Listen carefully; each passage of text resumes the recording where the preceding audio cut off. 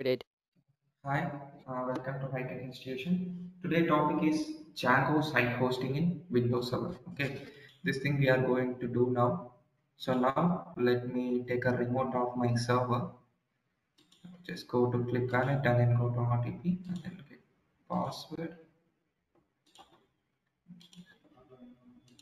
Just take it. Okay, fine. Just close the previous one.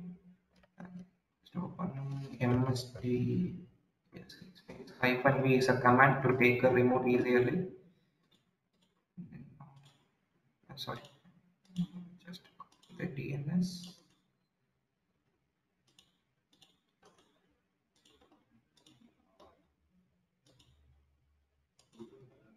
Paste the password here. Username.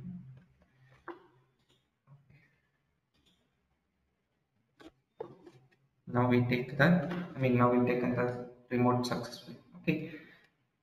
Okay. Once you click the remote, and then first you need to configure Python. Okay. Actually, if you take a remote if you take a remote firstly, right, it takes some time. You can wait for some times. Okay.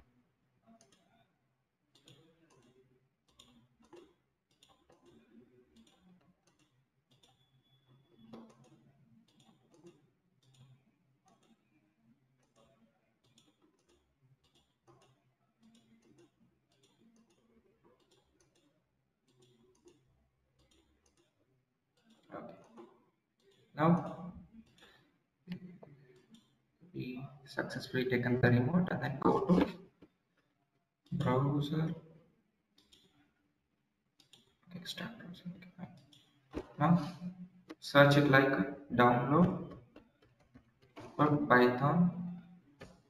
Okay, likewise if you search our official site comes under the first. Okay, now you select now you click the download Python 3.1. Okay, we are using the latest version. Just open the file. Okay, add path to Python docs. Select the checkbox. Okay, and then click the customize installation. Okay, now I just go to browse. Then just go to this PC. Sorry. And just go to this PC and then go to C drive, and then I create a one folder. It is Python 3.1. Okay, this is my folder. Okay, this is my Python folder. I just select the OK and then select the all checkboxes. Just come. Okay, fine. Now we can install. Okay, fine. So now what I'm going to do, I'm going to download the Git application. Okay, for cloning my web application. Okay, so now what I'm going to install Git on Windows. Okay, so this is the official site. Okay, you can directly download the 64-bit Git for Windows setup. Okay, like you can just select this one.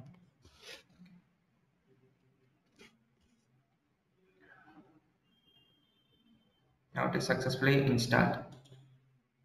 Okay, actually it takes some time. Okay, fine. Fine. Once it is downloaded, okay, and then go to downloads, then open the Git file.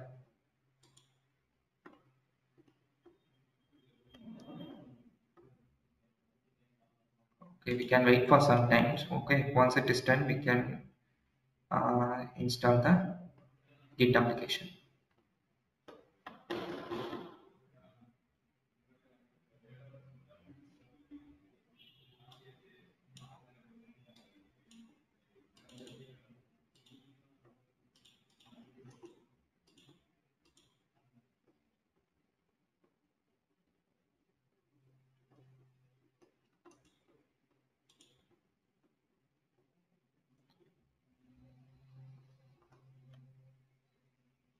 Yeah, fine. Now it's in now, it's installed successfully. Okay, so fine, now I'm going to install the Git.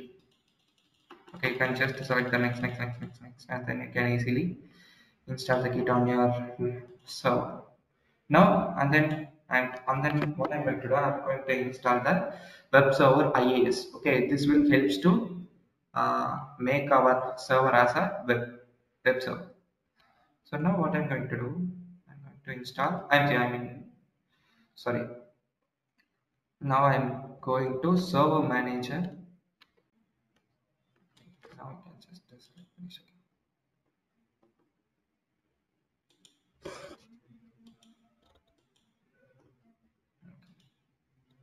It takes some time. Okay, we can wait for some times. Okay, once it is done, you can go to the add roles and features, and then you can go to the web server IIS. Okay, and then the one more thing, you need to select the CGI. Okay, this will help to host a Django application. Okay, so after that you can go. I mean, after that you can install the respective web server IIS. Fine. Now till now it's loading. Okay, fine. Now it's downloaded, and then go to just select the next one, and then select the web server IIS role. Okay, and then click the add feature, and then go to next, and then go to next. Select the next one, and then go to the application development. Okay, you need to select the CGI, and then you can select the HTTP redirection tool. Okay, and then go to install. Okay, so fine, install. It install the web server contents, web server things and stuffs. Okay, okay, you can wait for some times. Once it is done, we can move the further steps.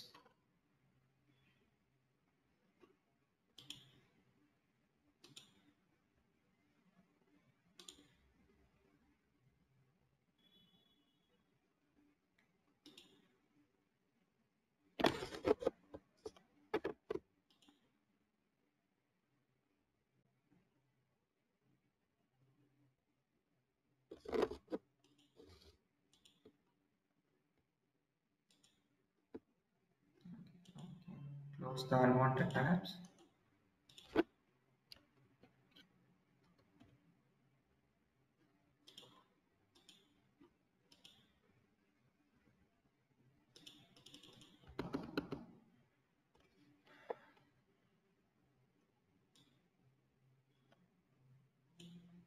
Yeah, now it is successfully installed.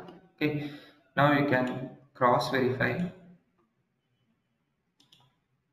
Okay, you can copy this IP, and then yeah. Now web server IIS is configured successfully. Okay, fine. This is the default one. Okay, so fine. Now what I'm going to do? Okay, now we can open the file manager, and then go to inetpub www root. Okay, this is the default site content. Okay, so now I'm just cloning my git repo into this place. Now I just using cd paste. So find git clone, and then specifying the respective git URL. Specifying the git URL. Okay, yeah. Now it's cloning my web source content. Okay, so fine. Now it comes into this directory. Okay, so now I have to copy this URL. Copy this URL and then paste it. Yeah, move to that respective directory. Fine. before you run the make migration and then migration things and stuff, okay, before you need to install the Django. Pip install Django.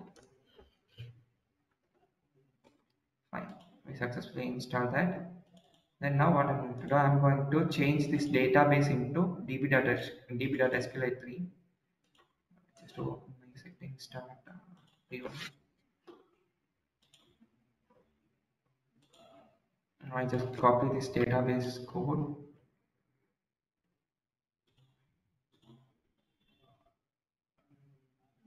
Okay, now I just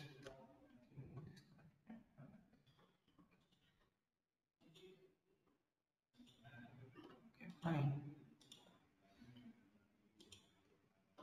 Okay, once it is done, you can go. I mean, you can run the migration. Manage. Okay. Before that, I am using the crispy forms. Okay. So you need. So I need to configure. I mean, I need to install the crispy forms. Okay. So now I just install the crispy forms. Okay, fine. Now it's installed. Fine. Now I just run the migration command. Python manage.py make migration.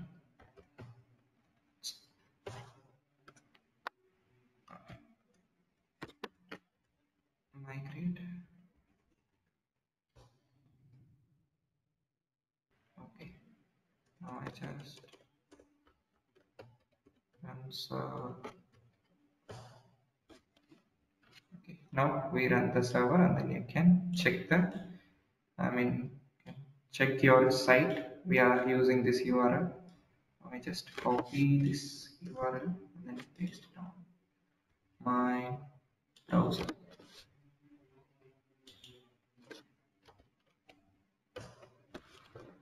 Yeah, now our site will success. I mean, now our site is executed successfully. Okay, fine. Now just uh, come out from the site. Okay, fine. We successfully clone the site and then we successfully run the site and then we successfully download and then configure the gate.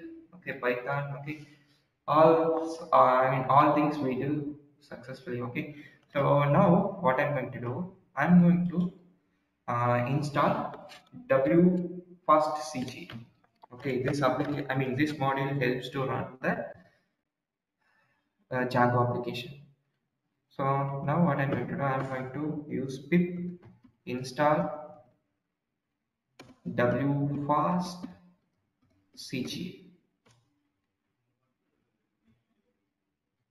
Okay, once you download the Webhosting and then you need to enable that, enable hyphen hyphen enable hyphen Webhosting. Okay, I mean I think I wrongly specified in this case. Webhosting and then hyphen enable. Okay, likewise if you run the respective Webhosting file comes under the site packages. Okay, so now what I'm going to do, I'm just copying the respective path, just paste into my notepad.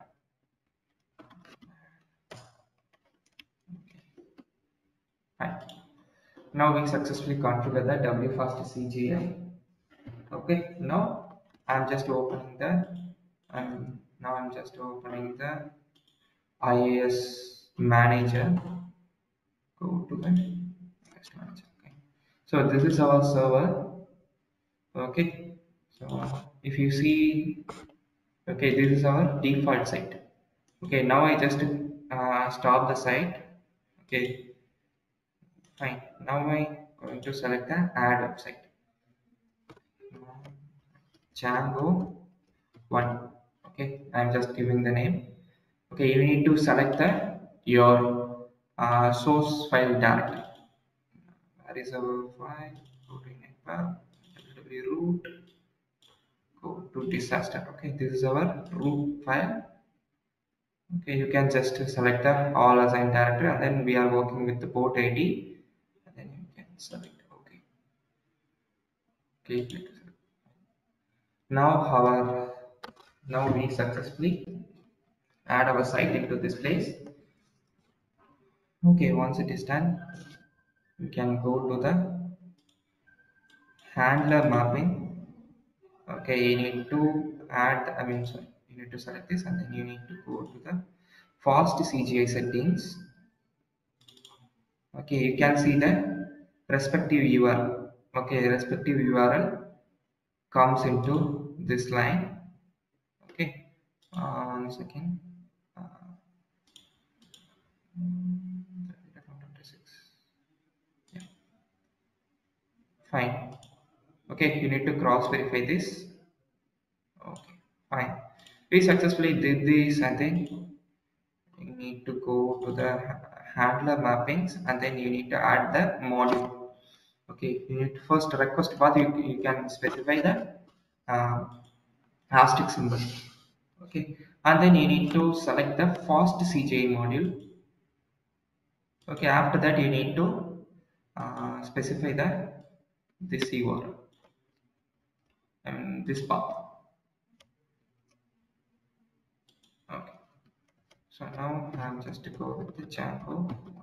Okay, this is my name, and then you can uncheck the invoke handler checkbox. Okay. Fine. Okay. Once it is done, you can go the application full. We can see the respective Django one application, and then you need to uh, okay, fine. Now you run the local host. Now you run the local host. You can check local host. Now if you run, you can see the Ziggy handler error.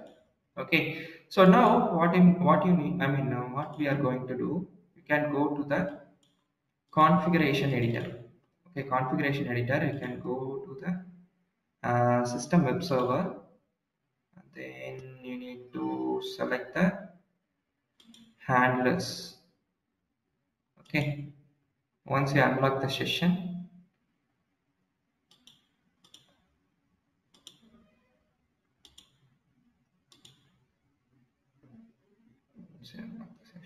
okay, you can go to the active disaster file. Oh, once again, just go to the configuration editor, just to select the CGI, unlock the session. Okay, now our web config file will comes into this page. Now I don't know why it doesn't comes. Okay, go on the again check.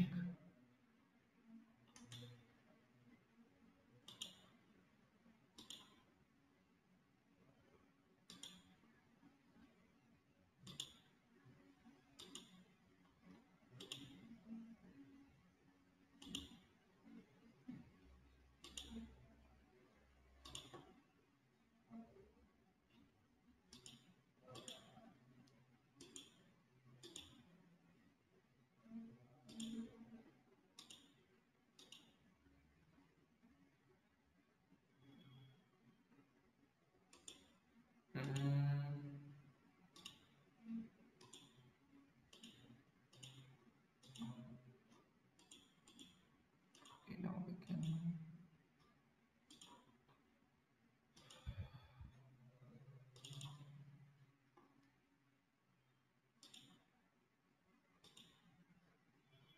Okay, well, now our file comes into this line. Okay, fine. Now you can go to the file, find www root disaster. Yeah, now we can see the respective web.configure file. This will helps to run the our Django site automatically. Okay. So now I'm just to try this one. Now what I'm going to do, I'm just specifying the one source code. You can just specify this app settings. I will explain you, don't worry about that.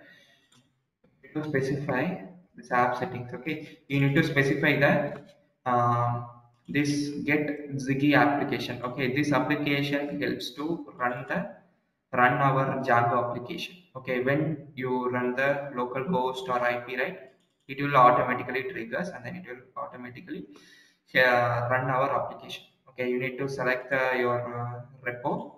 Okay, I mean, sorry, you need to select your source code directory and then you need to select your Django module settings location. Okay, once it is done, you can save the file and then you can run. Okay, fine. Yeah, now you can see the sticky handler. Okay, you can see the handler section error. Okay, now what I'm going to do, I'm just going with the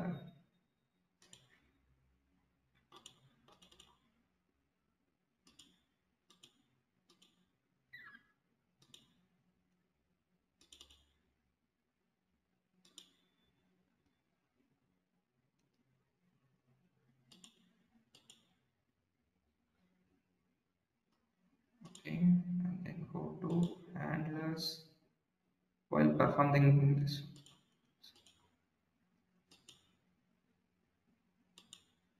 unlock. Okay, so now we successfully unlock that and then you can go to and then you can.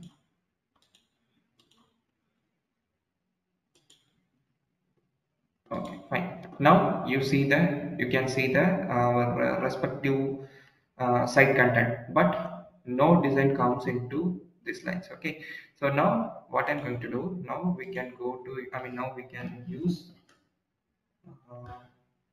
Python manage.py collect static. Okay, collect static. Once if you run this command, okay, you need to, um,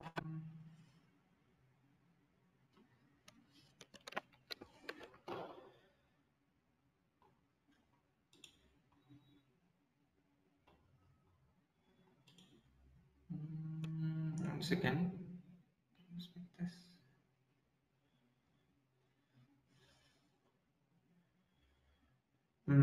You can see. Okay, I'm just opening the. Okay, fine. Now I just changing my settings start URL. I mean settings start. Just changing this into root UI. Just change.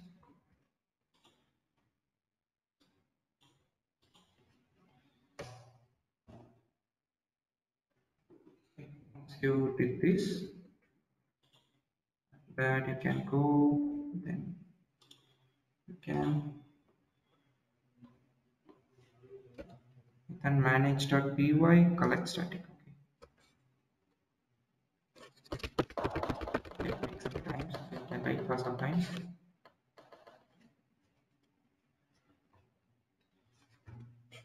Okay, now our static file is successfully uh, now our static file is successfully copied, okay, into this location. Now what we are going to do, you need to change one content in urls.py. Okay, now I just open my urls.py, edit with IDLE. Okay, you need to import one thing for static content. Just import this content. Now I just specifying this content something and specifying this content too in this url.py.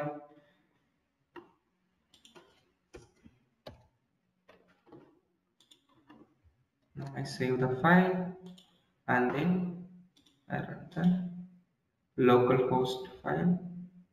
Okay, now our site will successfully configure. Okay, you can check using this public IP. Okay, now I just specify. Okay, fine. I am just refresh this page. You can see our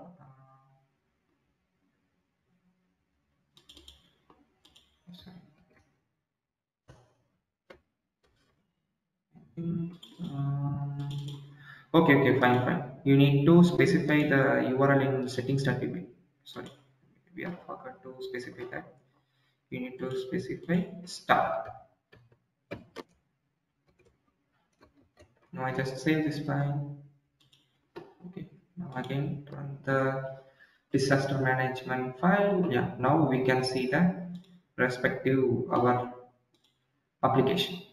Okay, if you want to enhance your security, you can directly go to the Windows Defender in our server, and then you can directly, you can specify the inbound rules, port 80 and then things and stuff. Okay, so now we did the Django application hosting in Windows Server. Okay, thank you guys. I will see you in the next video.